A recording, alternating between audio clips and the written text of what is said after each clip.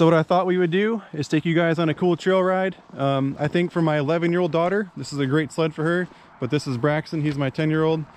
I think he's a little more advanced, he's ready for something bigger.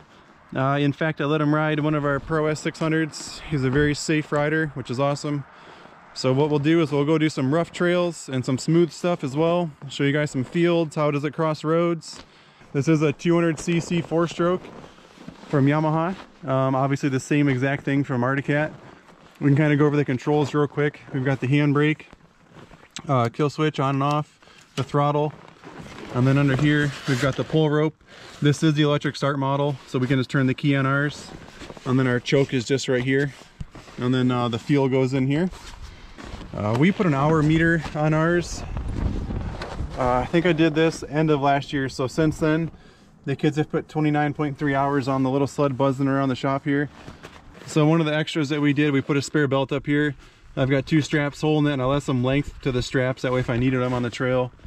We also did a little storage bag up here, and then I also put the taller windshield on it. So it comes up quite a bit higher, and I can always grab the stock one at the end of the video to show you guys the difference. I just wanted more wind protection for the kids. And I also bought the Yamaha rear tunnel bag, but I don't really love the way it fits on there. Again, I can set that on there later for you guys and show you. I don't know, wasn't really pumped with it, so I didn't put it on. And then sometimes we run these hand gauntlets. So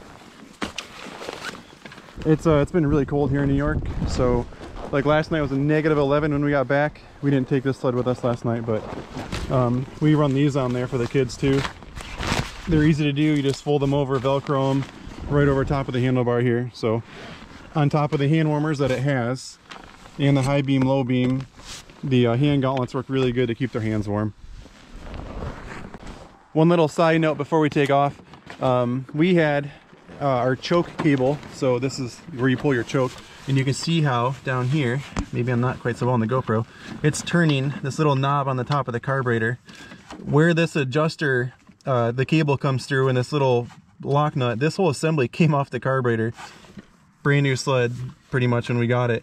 So we had to tack weld a washer on the bottom of this to reassemble it. Otherwise I was gonna have to spend 140 bucks on the Yamaha carburetor. So wasn't super pumped on that, but we were able to fix it with just doing some quick tack welding. So little side note, our adjuster on the choke failed. So other than that, it's been pretty bulletproof. So this is a cold engine. Sled hasn't been run yet.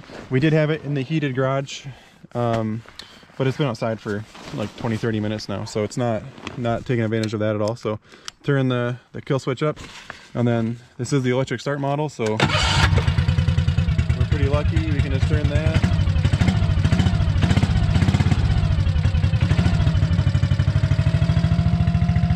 So we always like to let it warm up a little bit.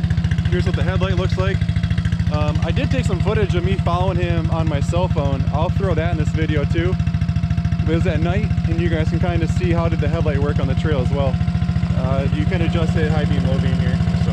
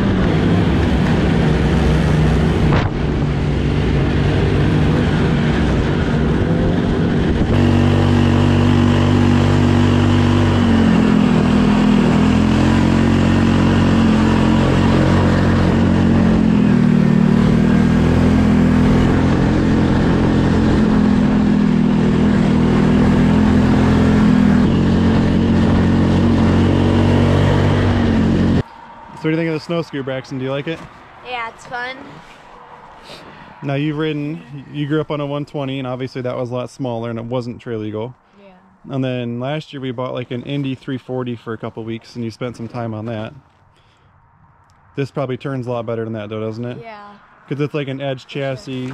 It's a full-size sled, but it was just heavy steering, you know. Yeah. This seems like you can zip through the trails. Yeah. I think we were averaging like 15 miles an hour in the tight stuff, and then when it got faster, I kept looking down, it was like mid-20s. So you're pretty tall for a 10-year-old, but it seems like you have pretty good room on there, right? Like, yeah, like your hands fit good on the handlebars. Seems the brake's easy to get to. Yep. How about the throttle? It's not hard for you to control after a long time. You ride a lot, so maybe some other kids that don't ride every day might think, but I think the throttle pull is easy. It's not a hard throttle. And we don't always use our thumb, we use the pocket, right? Yeah, we use like the pocket, we're not actually using the thumb when we ride. When it's cold, how do the hand warmers actually work? they were good. It was nice though. Well, it's been, okay, so right now, we just got back, and the phone says that it's 16 degrees out right now. And last night it was negative 11, so we had hand gauntlets on last night. Yeah. Even though we didn't ride this sled, we still had hand gauntlets on. Because even the Axis, as good as their hand warmers are, you can still get some cold hands. So yeah, that was a Snoscoot. Gave you guys a little bit of footage of it. I think it's a good trail sled. I just think, you know, if your kid's a little more advanced, you know, for us cruising along at 15 miles an hour is okay, but so you've ridden an Axis 600 last night. You put 30 miles on an Axis, right? Yeah. And we could cruise at like 35 comfortably safe on our side of the trail. But then in the fields we could do 45, 50 if we could see where we were going. So for you and maybe some kids that have ridden a lot, it's tough maybe to spend the money on one of these because you can go right to something that's bigger. You know, we'd love to get one of those Arctic Cat 400s, those new 2-strokes. And I guess Yamaha's same thing. It'd be cool to get our hands on a 400 and do some demos, because we obviously don't need to be riding a 600. That's not the goal. It's just something that's a little bit easier to ride. Yeah. So yeah, I think we have a friend that picked up 2 of those things this year. Maybe we can get Matt to let us borrow one to see what they're like. Because I don't think everybody needs a 600, and I mean, I only ride 600s and we like to cruise right along. So but yeah, this is the new Yamaha Snoscoot. This one is a 2019, but it's the same as, you know, the 2022s. So if you guys like the video, please subscribe to our channel. We do a lot of cool stuff.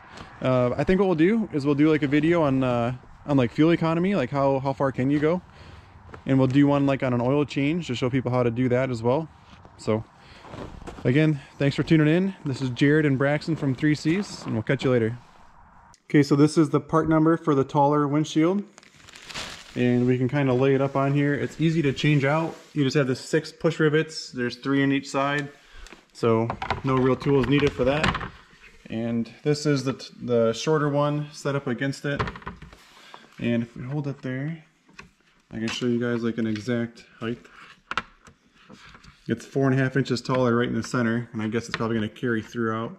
So I think it's important for the kids to stay warm, and that's the taller windshield upgrade. So this is that rear storage bag that I've yet to install. These look like supports to keep it standing up on the inside. A couple grommets and some rivets down in the packaging there. And I'm assuming, because I haven't done it yet, we got to drill and put some rivets in here for some clips. And it looks like it's going to fit great. I just haven't installed it yet. We haven't needed to, you know, have them carry anything, so I've got the storage bag here. And my wife sleds the Adventure, so it's got the storage bags on there. So this is that rear storage bag, just so you guys can see it.